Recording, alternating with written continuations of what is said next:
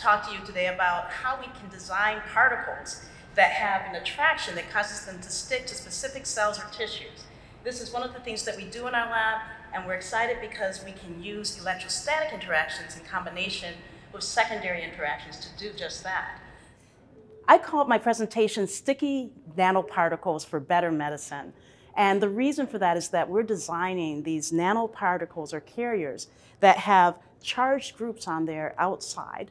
And they also have other groups which allow these nanoparticles to attach to specific cells or tissues and to remain there so that they can deliver their payload of drug.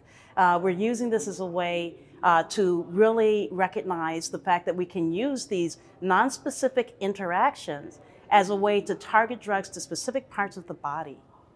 Right now, we're developing a range of different material systems that can give a very controlled release of drugs in a sequential fashion.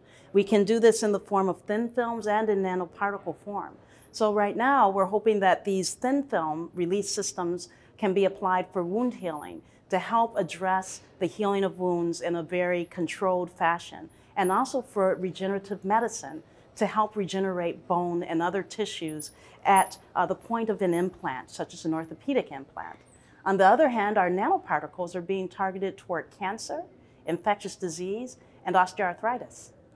Polymers have always been fascinating to me because when I took a class back when I was an undergraduate on polymer science, I learned that we can modify simple little things on this large macromolecular chain and get extremely different properties that range from rubbery materials to very dense ones to clear ones.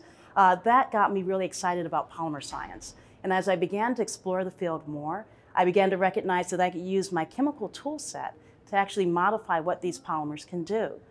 That led me to work with polymers that can assemble together to create an interesting material or structure.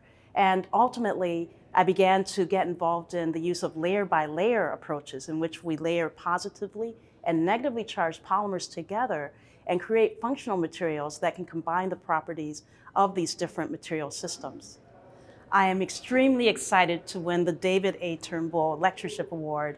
To me, it means a huge amount because of the fantastic people who have been awarded it in the past. I'm also excited because there haven't been many women who have received it, and I think that there's so many things that women scientists and engineers are doing. This award really recognizes that fact.